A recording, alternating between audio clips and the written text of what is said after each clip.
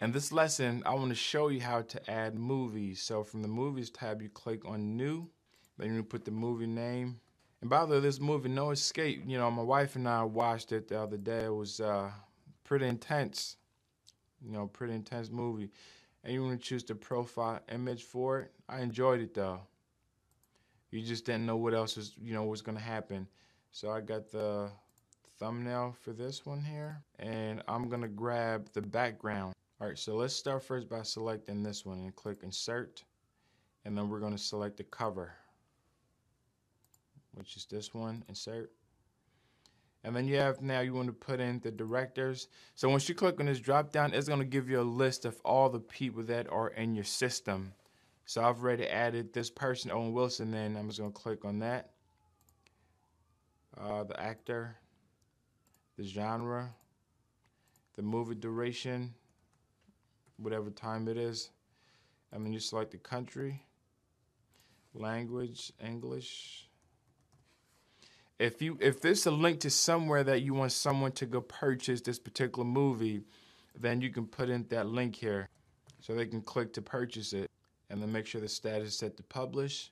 Now, do you want the general public to see this movie, or do you want just paid members to see or registered users to see? So I'm going to leave that at public. In the future lesson, I'm going to show you how you can be able to set those permissions. So if you have a subscription-based website that in order for people to see this movie, they have to register, then I'll show you how to do that later. And then for the movie link, you put the movie website, and you put the social media stuff here at the bottom. Trailer. So I'm going to grab this link here from Vimeo, and we're going to put that trailer title, No Escape, and then just select an image. Select that one. Insert.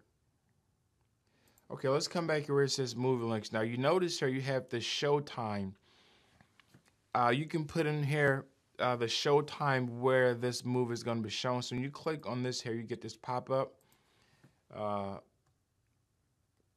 You put the theater name, and you put in the location, and then you put in the different show times that this particular movie is going to be showing in. You put in the URL right there for the link. Okay, so you put the show times, and then you click on, you can add more. I'm just going to click on Save. So now I'll put the show times for that. Double check it's still there. Okay. Then let's click on Save and Close.